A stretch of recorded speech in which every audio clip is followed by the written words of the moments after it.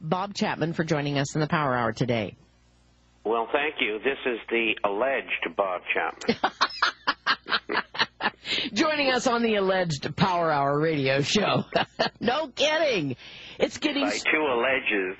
Yeah, it's too stupid. It's too stupid for understanding. You know, an alleged brick fell from the highway and killed. It just is, it's amazing. It's amazing. Anyway, we are so glad to have you joining us, though, today and making sense out of, I don't know if where you live, you've been seeing nonstop captain of a ship who was taken hostage. Have you been seeing that in your area of the country? It goes all over the world. It's generated by both European and American news services. Does anybody not think that there's something wrong with seeing 5 days of one guy taken hostage? I mean, is this a little bit much or something?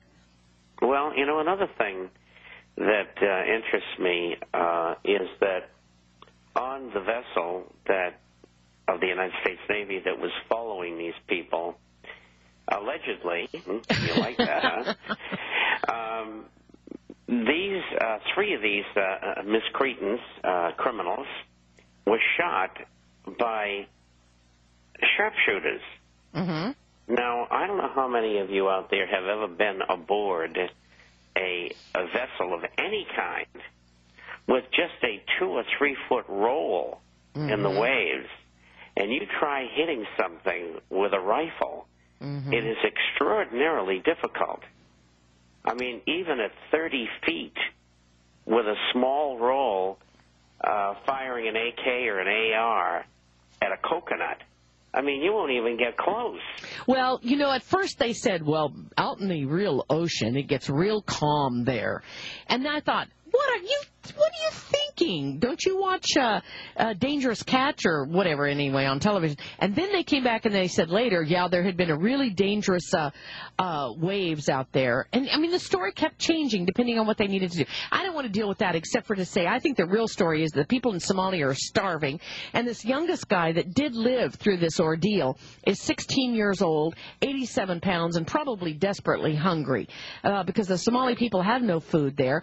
And they've been dropping dangerous nuclear waste in the area. And I think that probably is why they're standing up and saying, get away from our shores. And they're trying to protect their own shores. But we'd never hear that side of the story, though Democracy Now! Did cover it. But anyway, let's look at what's going on in the financial sector today, because gold is way down. Good time to buy gold. Ooh, Joyce, stop. It's up $15. I thought it was $8.03 this morning. It was. It changes by the second. Yeah, it's already up $15. So, wow. This is very unusual for Monday morning to have a very strong gold market. So there must be some nasty things going on out there that we don't know about yet.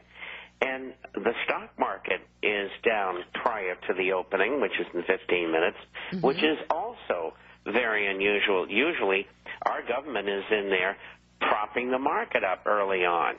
I propped it up in Europe. I'm looking at the FTSE up 58, the CAC up 38, and 132 to the upside on the DAX in Frankfurt. So something weird is going on out there, but it looks like the U.S. market is going to open up 50 points or more lower, and gold's up. So it's an unusual Monday.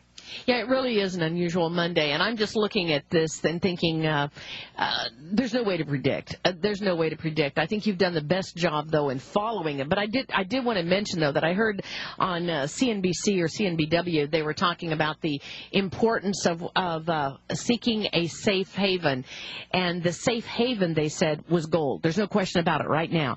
Now, this is a foreign guy. I think he was from Japan or someplace on there, but he said the only safe haven, the only place I would put my money right now is gold. And of course they have this, but it is so unstable and it can go up and down. And well, yeah, but how about the market? Yeah, no kidding. It's like a zoo. Incidentally, on yesterday's Sunday issue of Der Standard from Vienna, they had an article about the rich, and they were pointing towards Europe. The rich are fleeing to gold and have been for about the last year, and taking physical delivery. And so that's why there's so few coins and gold bars around, because people who normally have not participated since perhaps the late 1970s and early 80s, are back in the market again, if they're still alive, of course. And they're buying. And so this is a major newspaper, which would be compared to the Tribune de Genève or the Frankfurter Allgemeine or the Financial Times of London. So this is a big story. Yeah, it's a huge story. Well, let's talk about, the diversions that are on television. We know those. The Madoff, that guy's still in the news. That's another agenda that, he allegedly stole, a gazillion dollars from the people around the world. And now they're trying to get him to commit bankruptcy. And he's probably going to get off, 6 months in prison on probation or something and go live in, high rise in Miami. But I'm so jaundiced by listening to the financial news on television, because everybody right now, this Fox program, After Hours in a Bar, is just drives me crazy. They're all so excited.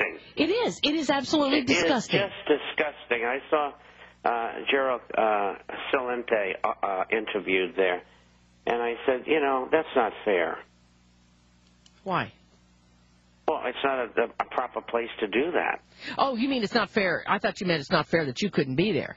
It's not fair that he. It's not fair. I'll never be there, but that's okay. Yeah. But no, it was a good interview, but that's not the point. The point is that it's not the place to do it. No, it isn't. Hey, by the way, you've heard a lot about Peter Schiff on TV, the financial advisor to Ron Paul. You've heard about him? Yes. Do you know who his father is?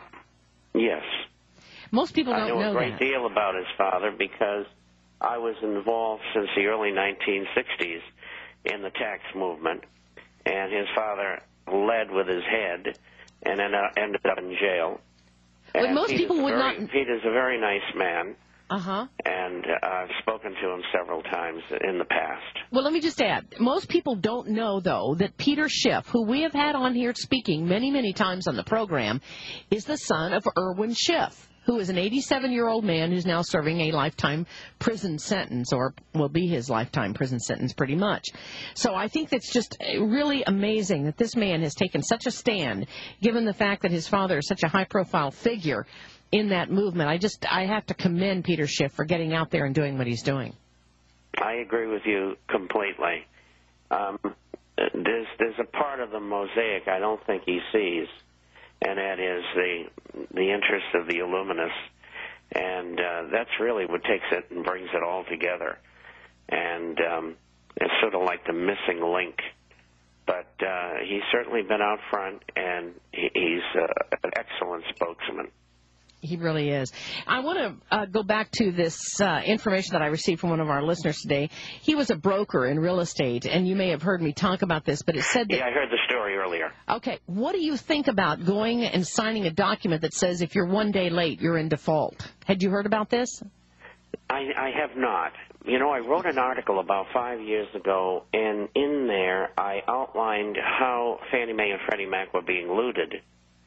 And it was official policy of both parties to allow it to be looted as political largesse, so to speak.